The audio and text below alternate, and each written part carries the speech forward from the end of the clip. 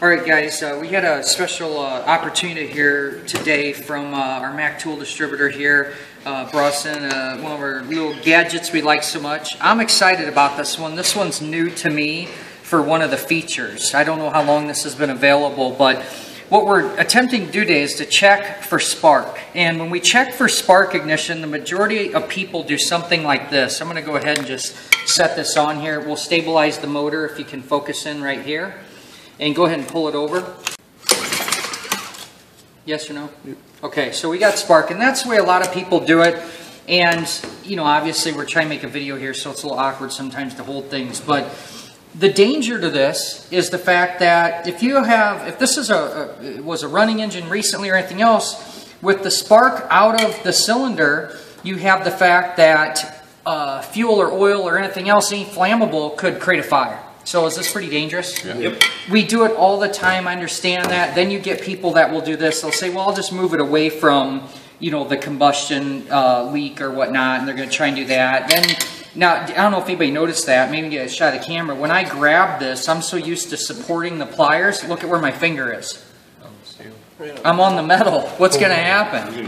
If this spark plug wire's bad, I'm going to get zapped. Now, this looks brand new. It looks to not be a problem. I'm not going to chance that, okay? So, even grabbing this would be a good idea to have a rubber glove to not get shocked. But the reality of it is this is only going to tell us a little bit of the story. And what this is going to allow us to do is just see that we have spark. But there's a lot of vehicles out there that will have spark, but they won't have spark under compression. Okay, and so I want you to think about something. Focus in on here, because this is going to look really stupid, but I'm good at it. So we're gonna take and we're gonna compress this air fuel. This is my cylinder head. Okay, we're gonna compress this air and fuel up here to extremely high pressure, and then our ignition system has to jump this gap. So we have to send electrical energy to jump this gap in the spark plug. But can you imagine the pressure that's going against this? So what people don't realize about ignition systems is that combustion pressure is telling the spark, you ain't coming out of here. We're going to actually hold you up. That air fuel has the capability on a weak ignition system to have so much pressure against it that the electricity won't have the energy to jump. So that's why we have to have really good, strong ignition systems. So I want you to think about this for a second. When I have this outside the cylinder, would this give me a false indication that I have spark when I don't have it under compression? Yep. Okay, so the better way to do that is to go ahead and this is the ultimate way to check spark.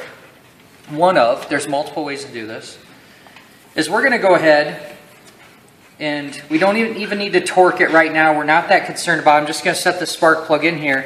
And I'm going to use one of these encapsulated spark testers. I really like these, because the fact that it keeps everything enclosed and I don't have to worry about a fire hazard.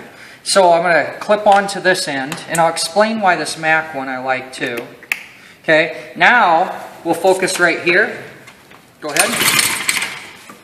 Can we see that? Can you see the light going, guys? All right, let's try this now. Don't touch it. A lot better. Okay, turn the lights back on. I'll tell you what, you know what I know now? I know that I have spark under compression, and that's a really good indicator, because if I'm trying to diagnose this engine and I make a real quick determination, oh, you know what, it has spark, and then I move to the mechanics of the engine, or I move to the fuel system of the engine, if there's nothing wrong with this engine other than the fact that the spark is weak, how good is that carb job going to do that you just did to try and fix this vehicle? Not really good anything.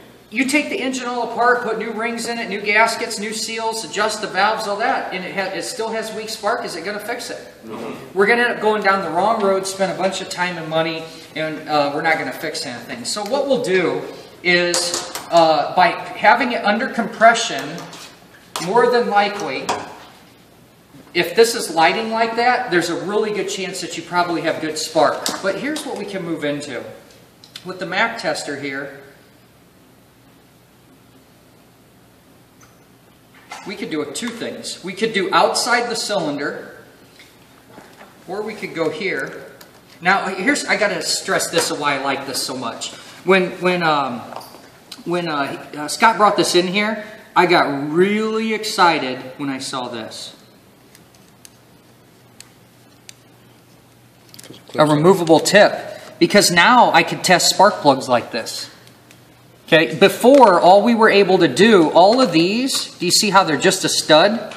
So these cheap Harbor Freight ones or whatnot were very limited in the fact that we couldn't do a whole bunch of our motorcycle, snowmobile, lawnmower engine. I mean, a bunch of engines out there need this removable stud. So that's why I'm so excited about this. Looks like it's part number ET96019. All right. You know what retail is on it? Not with student discount? 21 bucks. And then if you're a student, you got to get a deep discount, right?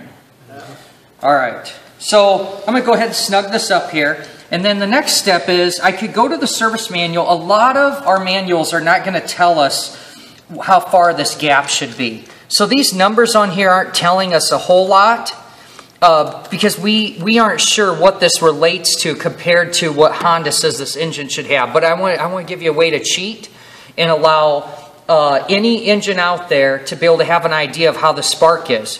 Couldn't you set this gap at about the same as a spark plug gap? Yeah. We just duplicated stock, right?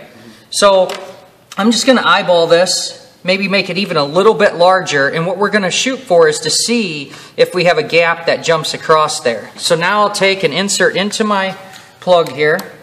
I'm going to take my other end, and I'm going to go ahead and clamp right onto, and actually it doesn't matter where I clamp this. I don't have to go on the spark plug. I just have to be on a good ground.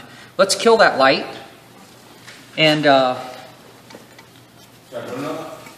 let's kill that one too. And we're going to really focus right here and see what we get here.